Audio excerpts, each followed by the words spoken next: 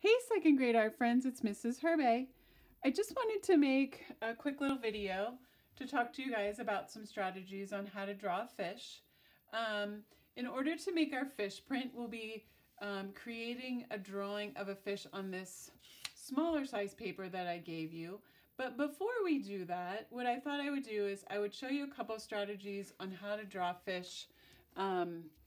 And so if you want to grab your sketchbook or just a blank piece of paper, that would be great, and grab a pencil. And then I attached to your lesson in Canvas a file that has a lot of different pictures of fish. And you don't have to print it out necessarily. You could just pull it up on your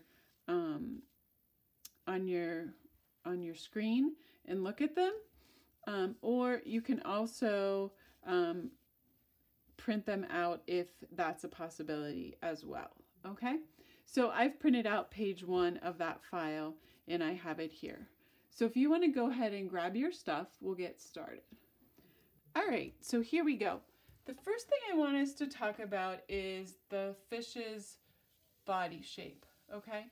And typically fish's body shapes, it's sort of like making an eye or a football shape. And depending, for example, on this fish's body, the top curve kind of goes up and then it comes down.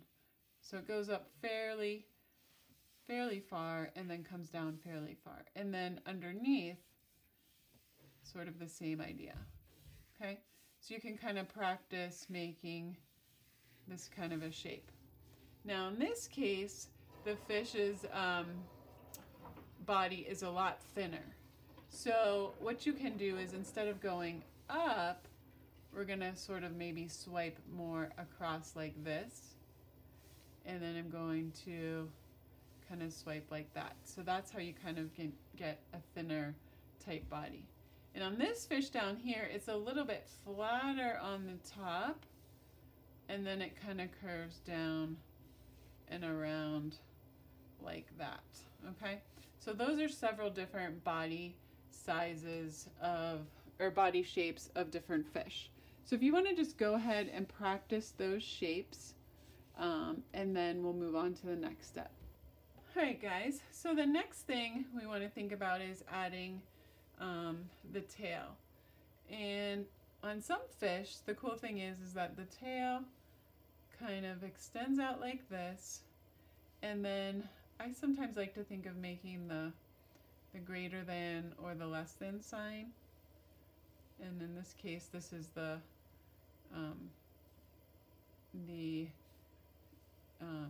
this is the greater than sign, and so it's sort of like, or it's like the letter V on its side, okay? And then after you make that, what you can do is you can kind of bubble around it a little bit like this, depending on the shape of the fish's tail. And then the cool thing is then you can take your eraser and you can erase this inner part here. And now I have the fish's tail, okay? And we can kind of, you can kind of see there's a little bit of a line right there. And then on this fish, it kind of extends a little bit kind of out like that. And then same thing, there's this like here, and it kind of goes up. But this one is a little more, this one is a little fuller, sort of like that. Okay, and then this fish, similarly, it kind of curves around, kind of like that. And then there's sort of just a tail that's more shaped like that. Okay. So after you get the tail drawn, then we're going to think about the eyes. So go ahead, play around with the tails for a minute, and then we will talk about some of the other body parts of the fish. All right, so the next thing we want to think about is the fish's eye. And the eye is always usually a circle within a circle. And in this case, this fish's eye is bigger. This fish has a fairly big eye too. Okay. And then after we draw the eye, we're going to think about the gills. And the gills are how the fish breathes. And it's usually, they kind of come like this. And sometimes there's either one or two lines. And on this fish, it kind of comes like that.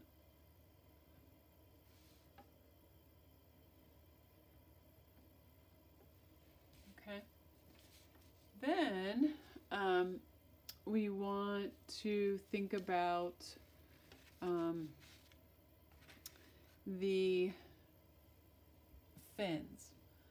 And fish, depending on the fish, they have different shaped fins. So on this particular fish, the fin kind of starts a little bit further back here, and it kind of comes up, and then it works its way down to like there, like that.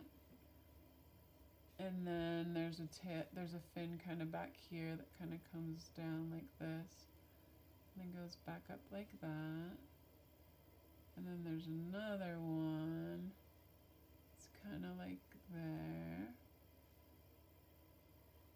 There's another one behind it. And then there's another one that's right here.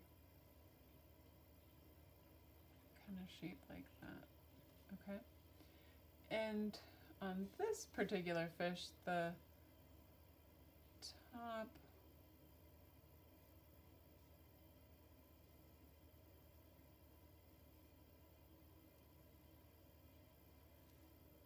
is a little bit fancier, like that. And then there's a fin back here that kind of comes around like that. And then there's one kind of that kind of comes down and around like that. Okay. And this guy down here's got more of like a, kind of goes like that, and like that, and then it kind of comes like that, and then there's another one kind of like that. Okay. And then last but not least, we have the fish's mouth. And so on this fish, it kind of comes like that. And then on this fish, it kind of comes down and then kind of goes back up like that. And then this fish, it kind of comes like that. And then it kind of comes around like that. All right. And then the last thing we want to think about are the scales. So go ahead, if you needed to finish up drawing any of the fins or the mouths or the gills, go ahead and do that. And then the last thing we'll talk about is the scales. All right, guys, so scales.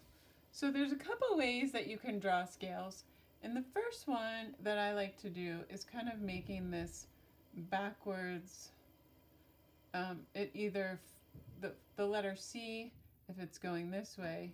So for example, on this fish, I'm drawing the letter C, and I'm just kind of making a row, and then I'm going to then kind of stagger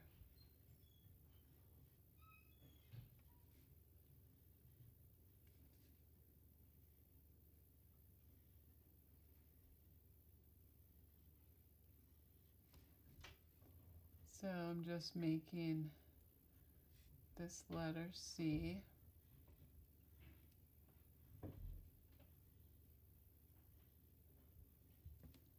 And then I'm just going to keep going.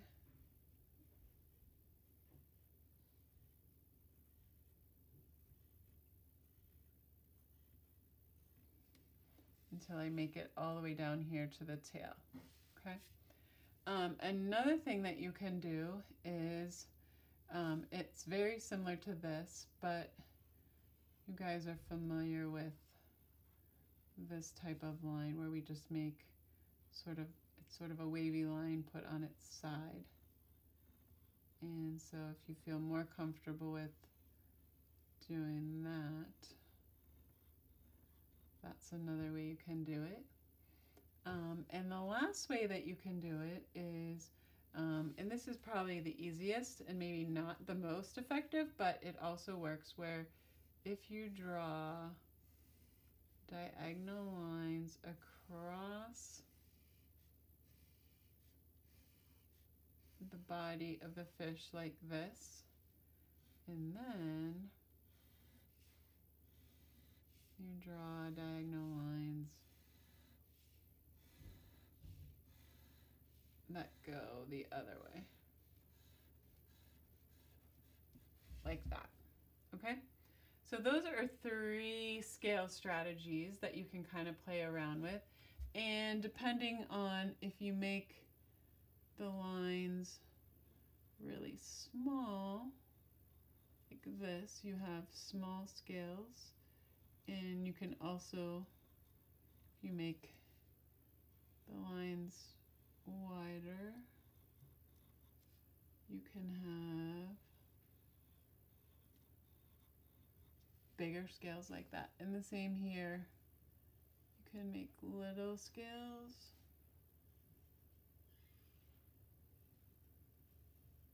or you can make bigger scales. And the same can hold true here. If you keep the lines closer together, you get a lot smaller scales if you draw more lines closer together. Okay? Now, after we do the scales, then we're going to talk about the final details with the fins. All right, so the last thing we want to talk about is the fins. And if you notice from these pictures of fish, the fins have lines, and we want to pay particular attention to the direction that the lines are going. So in this case, the top fins lines are kind of going diagonally down the edge of the fin like that. And then if I look at these ones, they're kind of starting up here at the top and radiating out, and the same is true for the ones that are down here like this. I'm kind of going like that, and then the same, this one, they're kind of going like that, and then the back ones are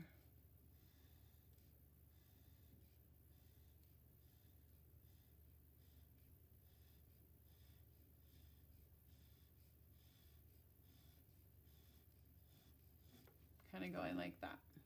Okay, now in this fish, the main one is kind of fairly prominent where this point is,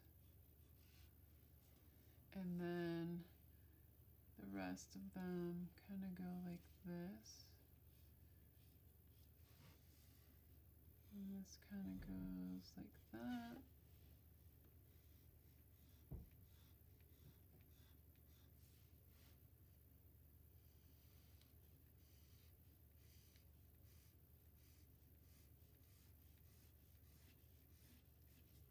Like that, and then this one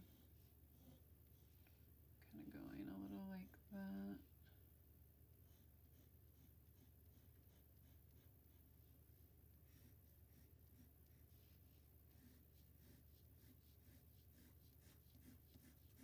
Okay, now you can go ahead and practice some of these strategies, and you may say, well, why are we really focusing on all these details? And really the reason is that when we go to draw our fish onto the small paper, we want to include as many details as possible, because when we carve this into the styrofoam, we want the fish to look as realistic as possible. So we want to include as many details as we can. All right, guys, so we're gonna stop here for today. So what I'd like you to do in preparation for next week is you do your practice, look at some different fish pictures, try to, if you don't like any of the ones I gave you, you can go hunting for some on the internet, but make sure that the picture of the fish includes scales and fins and all the details that you need. And then next week, I'm going to show you guys how to draw the fish onto the small paper, and then how we're going to go ahead and then carve it into the styrofoam. So I hope you guys have a great week. And also, if you haven't sent me back your birds, I have my bird right here. You want to go ahead and do that, because if you can send me back your birds, then I can fire them. And then once they're fired, like this, then I can send them back to you with some glaze so that we can get that going as well. So we kind of have two projects going at once right now. But anyways, I'll look forward to talking to you guys on Thursday.